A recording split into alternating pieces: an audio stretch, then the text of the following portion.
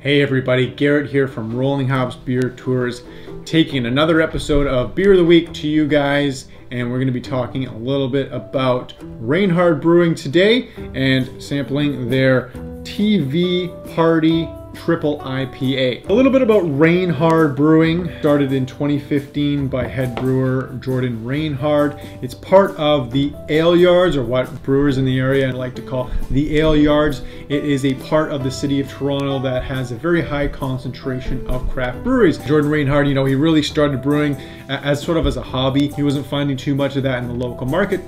He was brewing beer on his own, decided to do it for himself.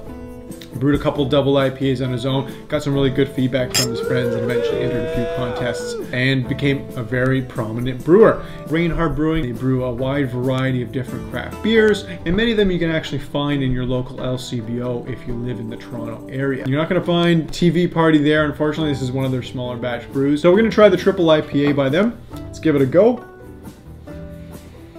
First we're going to take a big old whiff, and that smells punchy.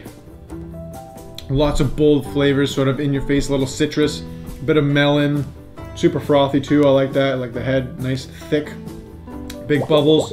And you know, all around, you probably wouldn't know it's a triple IPA. It's super smooth, very well balanced. Triple IPA being, I think it's 10%. Yeah, 10%. It's a little bit more on the high end of the spectrum. Go check out Rainhard Brewing up in the Ale Yards, as we like to call in the Junction area. Maybe you'll find something that you like. I would definitely recommend to buy, if you're an IPA fan, this TV Party Triple IPA. Like I said, be a little bit wary. 10% might bite you in the butt a little bit. You'll enjoy it. Until next time, craft beer is here. Cheers.